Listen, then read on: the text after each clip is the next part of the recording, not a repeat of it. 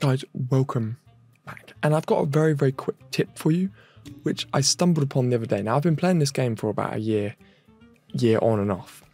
And there's something which I only noticed not too long ago, and it's in the Tower of Sweet Chaos. So you can see I'm one behind the chest tiers here. And I've got a load of keys saved up to show you. So I'm going to win this battle here probably quite easily with the team that I use. And I just needed to show you something which I did not realise.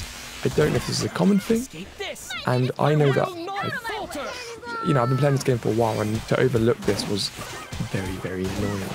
So let's get through this, and you'll see exactly what I'm talking about. And I wanted to just make a very quick video to bring this to light, just in case you guys didn't notice how crazy this tip is, this little secret. It's probably not even a secret, I'm probably just an idiot. But yeah, let's roll through and kill these little boys here. Oh, they killed my... Yeah, there we go. Okay, so you do that, and then you get to the chest. And of course, most of you know that obviously the Tower of Sweet Chaos is very important to go through because you get lots of XP, and that's like kryptonite in this game. But anyway, so we've got here, and now we're on the chests.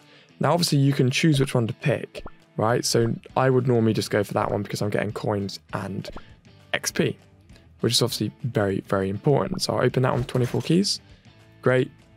We've obviously got the fantastic reward. We've got the fantastic reward there. Amazing. But what I didn't know you could do, instead of going back up, you can scroll down and open the other chest as well. I accidentally did this, and I was absolutely blown away. I didn't realize you could do that. You can open both chests on each layer. And of course that means, yes, you're going to sacrifice going up the tower a little bit, but the stuff you get from the chest is ridiculous. Like, I just got 40 level 6 XP jellies, right? And this applies to everything.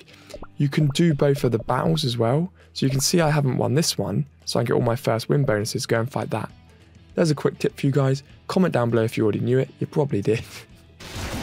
Comment down any other tips that you've got, and I'll see you legends in the next one.